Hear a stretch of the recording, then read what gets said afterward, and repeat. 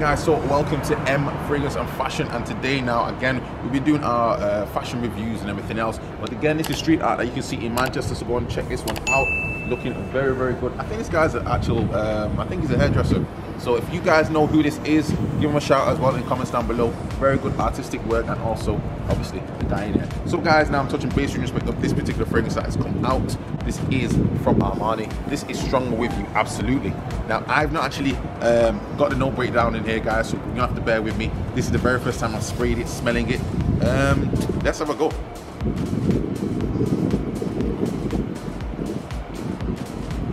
Okay guys, so to me, I need some time. This is first impressions. It smells like a type of peach. It does smell like it's got that Strong With You DNA with the amber. Maybe there's some sort of base notes in there, maybe some sandalwood, maybe some sort of cinnamon.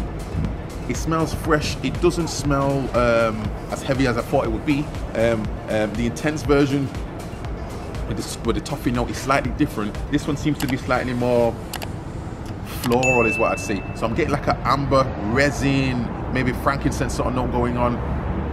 Nice floral notes. It's definitely in the line. It's definitely got the DNA, but I just don't necessarily think it's the same. I think it smells good, but I need more time with it, guys. But hopefully, for the price it's going for now, I think it's actually a good release. But give me some time with it, guys, and I'll get back to you on a later video.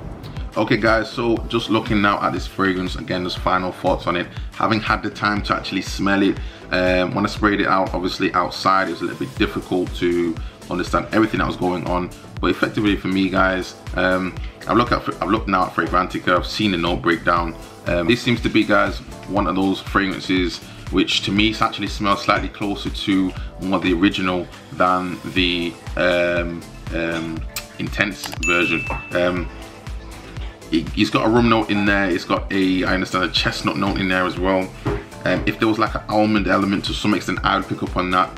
Note breakdown in the base seems to have cedar and patchouli, but for me, it just smells like a toned down version of the actual first, how can I say, first release, the original release, Strong With You. So it's nice, it's not bad, but I just don't think personally I would really, if you've already got a Strong With You original in your collection, maybe that one's slightly more hype, maybe that one's slightly more for the club. This one seems to be probably a little bit more toned down. This one seems to be a little bit more relaxed, deeper.